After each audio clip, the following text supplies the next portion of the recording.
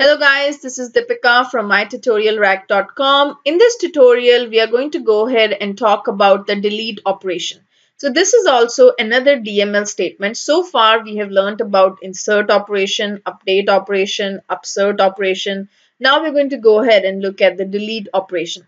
Delete operation is used to delete the existing records. So now let's say we have a business requirement from our chemical supplier company where whatever the records that we created in the earlier tutorial, which started with the letter test, we're going to go ahead and delete those records. So let's say this is the requirement. So all the records which start with the name test, we're going to go ahead and delete those customer records. How we're going to go ahead and do it? So first of all, let's see what are the records we have right now. So if you go to the customer object, you will see we have about 12 records. Can see that we have about 10 and then these two test ABC, etc. So these are the 10 records and plus 2, 12 records we have. And out of those 12 records, the 11 records start with the letter test. And there's only this one record, the Deepika, which does not start with the letter test. So what our requirement is, we will get rid of all these records. So once we get rid of these records, where does these records get stored? They get into the recycle bin. And they stay there in the recycle bin, and it's only for about 15 days. So they're stored in the recycle bin, and we're going to go ahead and delete these 11 records now. So what we're going to do, we're going to go back here to our developer console, and we're going to go ahead and open the execute anonymous window. So what we're going to do is we're going to go ahead and first thing is we're going to fetch all the records which start with the letter, all the customer records which start with the letter test. Fetch all the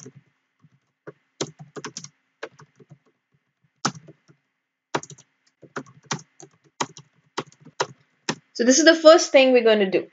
And then we're going to go ahead and delete those records.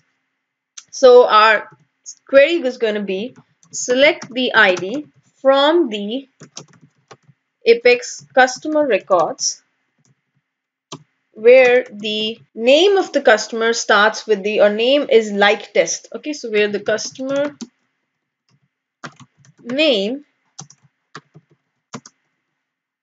is like test. So this is what we want to do. So this is the wildcard we're going to use.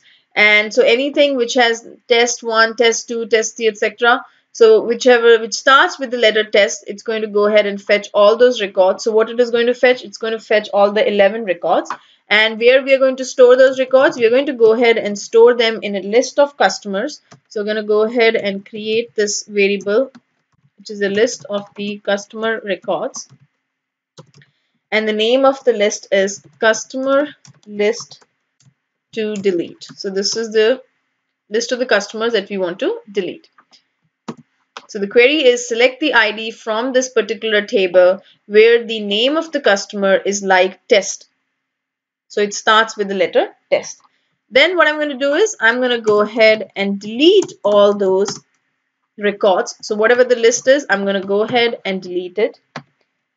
And then I'm going to go ahead and display how many elements or how many records are deleted. So I'm going to say if everything goes smooth and there's no exception, then how many records got deleted?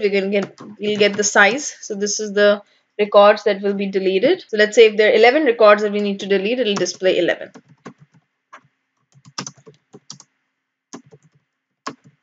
So let's go through this program one more time. So first thing is we are fetching all the records which starts with the name test, and then we are deleting those records.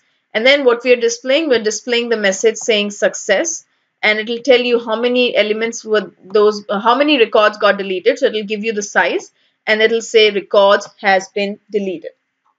So let's go ahead and execute this. But before that, the recycle bin, if you go to it has 3 invoice records because I've deleted those, but it does nothing with the let's go ahead and empty your recycle bin.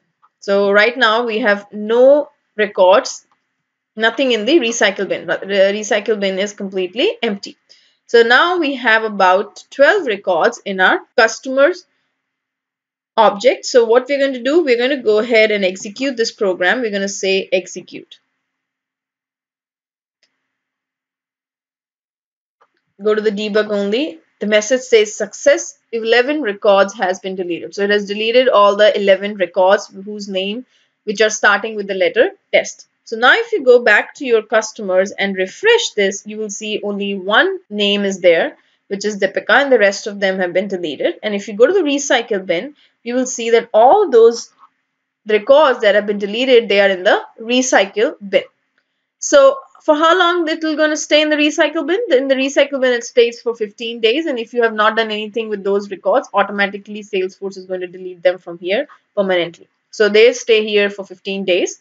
So let's say if you wanted to go ahead and undelete it. Let's say I wanted to go ahead and move those records back to the customers. How I'm going to do that? We're going to go ahead and see it in the next tutorial. So I will see you in the next tutorial. Thank you.